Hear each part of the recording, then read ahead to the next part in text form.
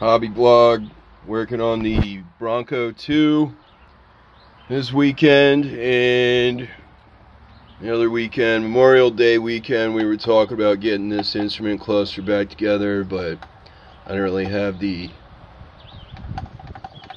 film for the warning lights here to tell you what the hell it means when they're going off. At the moment, you see I got the whole interior pretty well stripped. Thank you, Captain Obvious. And trying to get out the last of the insulation. Got my trusty hobby knife here with an old blade. Might go for the gusto and put in a new blade, but it's like really the last of the insulation I got to pull from this interior. Got that little soundproofing insulation over there. And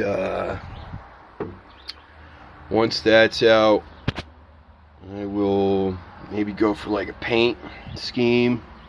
I'm gonna do my hood pins here and cut out this final panel. It says the hood latch on it, so we can do the delete for that. Maybe get in the hood pins, but I'm gonna clean this up, and once we have this clean up, put back together. Well, before we do that, I'm gonna paint one of those modern luxuries where they have a little arrow pointing from your gas pump to tell you which side the fuel door is on.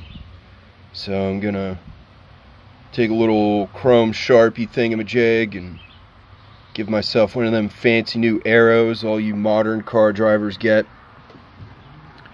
And yeah, we gotta get rid of this insulation. It's just all been torn to pieces by mouses and the Mises.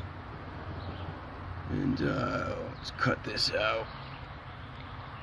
Be able to get maybe some sort of bracket made up for my instrument gauge cluster, so we're not flopping around it all over here.